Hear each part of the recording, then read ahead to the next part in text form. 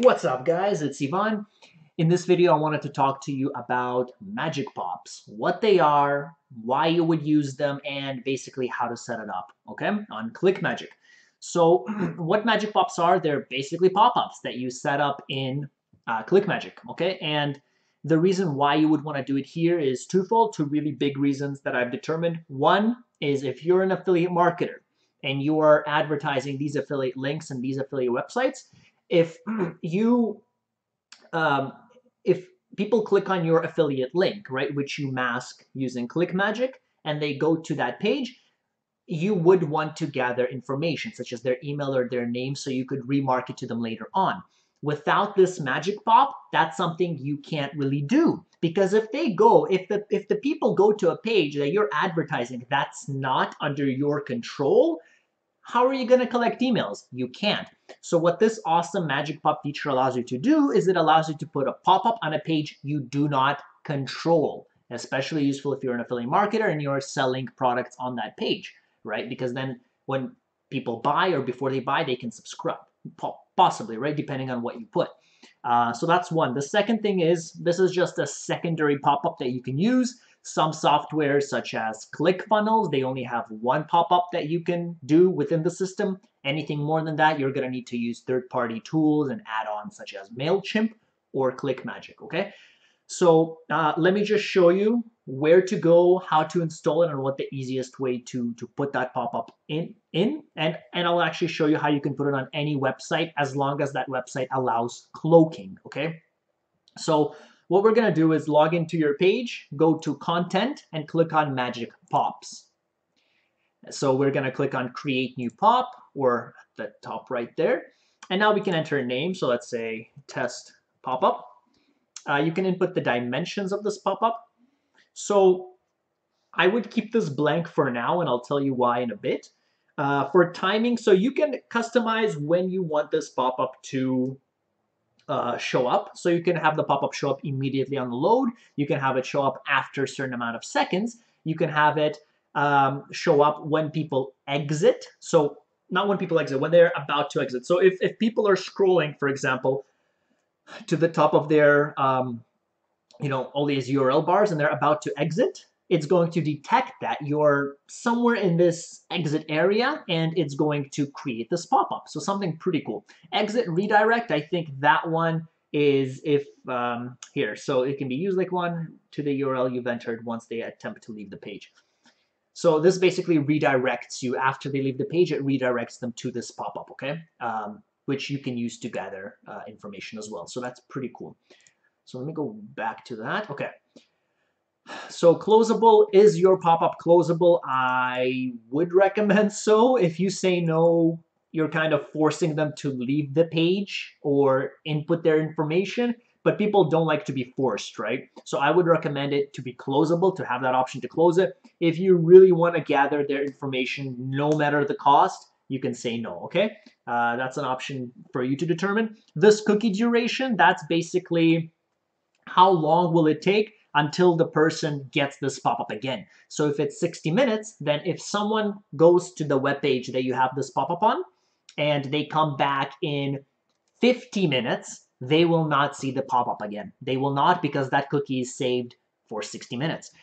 So for testing purposes, I would maybe recommend keeping it at 1 minute while you're testing it out, and then changing it to whatever you see fit. Like maybe 60 minutes is okay, maybe like half a day. Whatever it is, basically, we don't want to spam people every single time they click on that site. The same person clicks on the site. We don't want to spam them with these constant pop-ups 24/7, right? So I'll just say 1 minute while we're testing.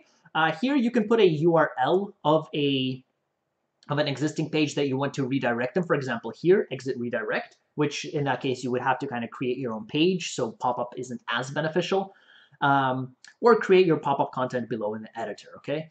So in this case, we're doing our pop-up on load, for example. Actually, let's do intelligent exit just so I can show you what it's going to look like. And here, you can create it yourself.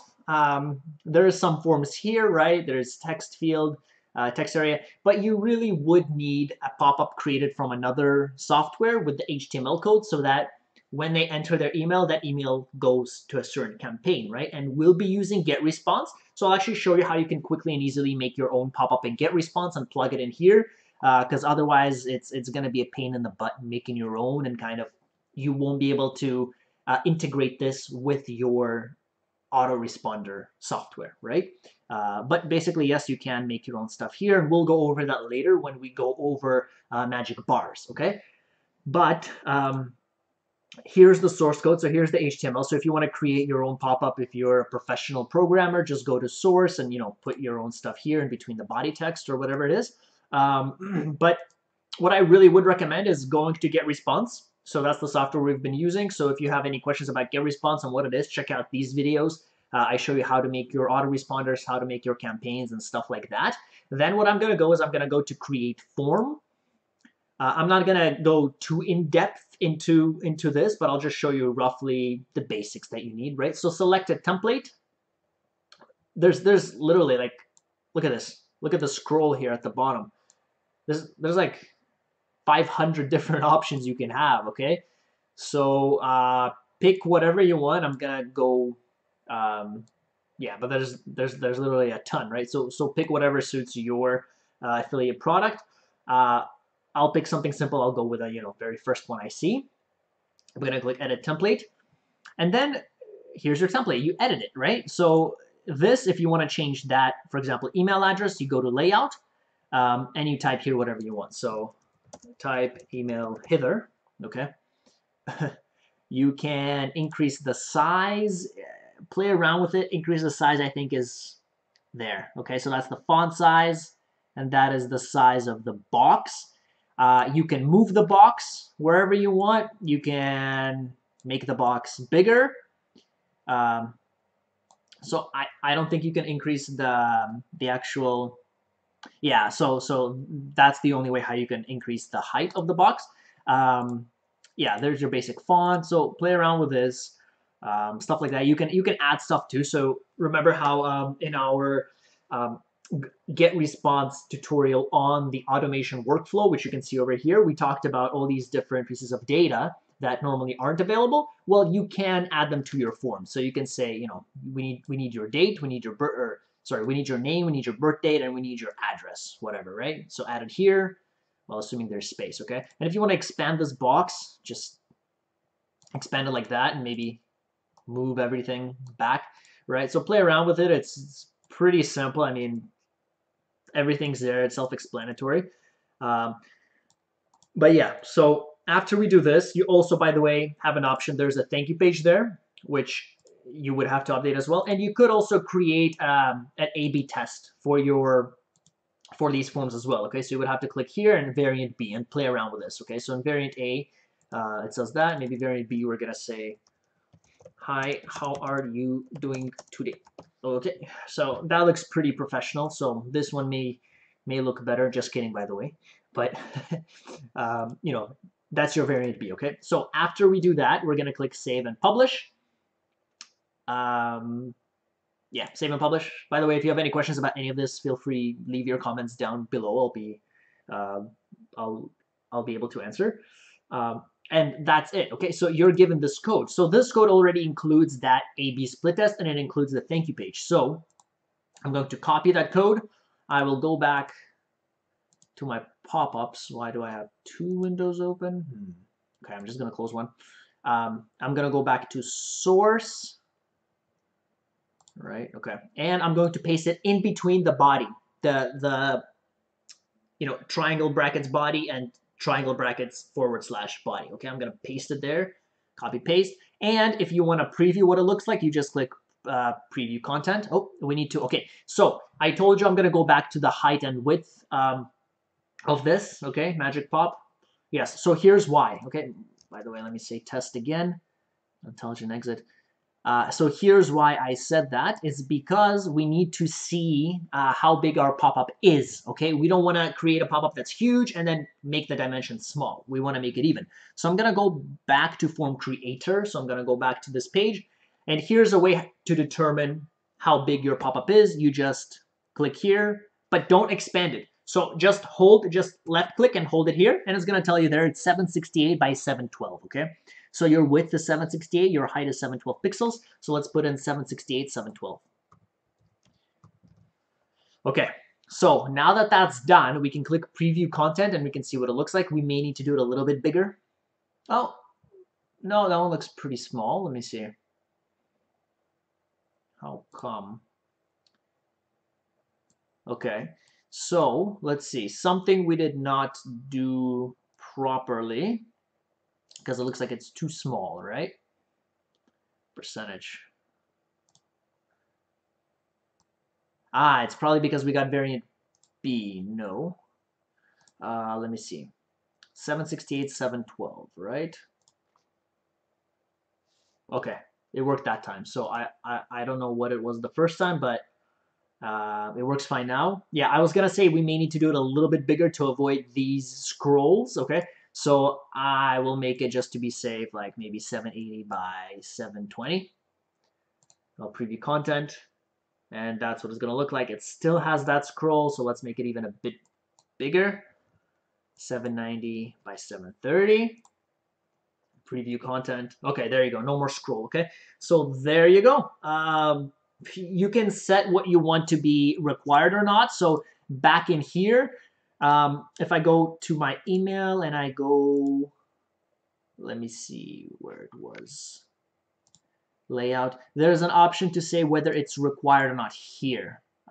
Field is required, okay? So whatever parts you want to be necessary for them to go to the next part, make sure it says field is required. So for me personally, I just like to keep email required. I don't like to force people to enter anything else other than that. I don't want that to get in the way. But that's totally up to you. You know, if you want really much more serious customers, maybe you'd want to make it required to eliminate those people that aren't serious, right? Totally up to you.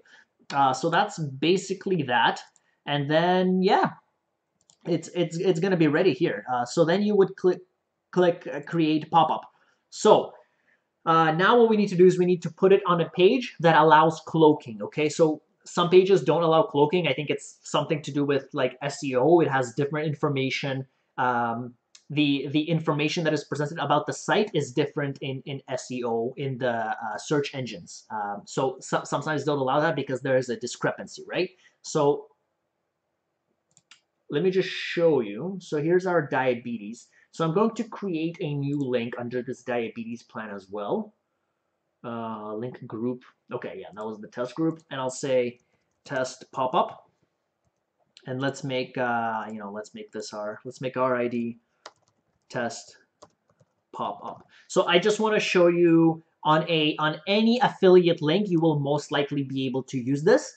So let's just go to Google. Let's say, what do you guys want? Let's say top dog trainers. I don't know. Everyone seems to like dogs and animals and whatever. I don't want them to. Okay, so let's pick this one, for example. So we'll know if they allow cloaking or not by actually putting it in and testing it out, seeing if it's going to work. Okay, so I'm just going to copy this URL, for example. Imagine that's my affiliate link, okay? I'm going to paste it here. I'm going to say test pop-up. Now what we need to do is I need to say, yes, cloak, okay? That is necessary. And then I'm going to go to show advanced settings. I will go to pop-up, test. So select the pop-up that we've just created. Click on create linky link. And there you go. It is done. So the best way to test this is to actually click on this. So that's our masked link now, right? I'm going to copy that. I'm going to paste it here. And there you go. Okay, so we said we're going to do this on intelligent exit. So when I come, I'm not even going to try to close this particular tab. I'm going to just go here somewhere. Boom. This thing came up, okay? So there you go. So this page isn't even mine, guys. Suppose I'm an affiliate. Suppose I'm trying to... that's an interesting pop-up. Do you see that? It's about dog trainers, and they're giving me a pop-up about losing weight. So there you go. Okay, that's where they got this. I'm pretty sure these dog trainers didn't create a pop-up themselves. So what you saw right there, actually, when someone created a pop-up about losing weight, that was probably someone else already working on this site, okay? So basically, if a site does not allow cloaking, the only thing you're going to see, the only difference is that the pop-up will show up, but the page will not load because it did not allow cloak link, so the page will not load, the pop-up will show up, but then it's kind of useless, right? So make sure to test it out, and the best way to test it out is also don't click preview, just actually copy the link, paste the link, okay? So that's about it. I think it's a really useful feature, allows you to gather information even though the site is not yours, And also as a secondary reason, if you want to add a secondary pop-up, like on ClickFunnels, you can only really work on one. You can add, well, you can work on one within their system, right, without going to add-ons and such. But here you can do more than that, and you can create several pop-ups with maybe different offers. You can create this pop-up here for signing up, and then this pop-up here, hey, gather your free book, whatever, okay? So I hope that helped. If you guys have questions, comments, concerns, please leave them down below. Please subscribe. For those of you that have subscribed, I do appreciate it, and I will see you guys in the next video.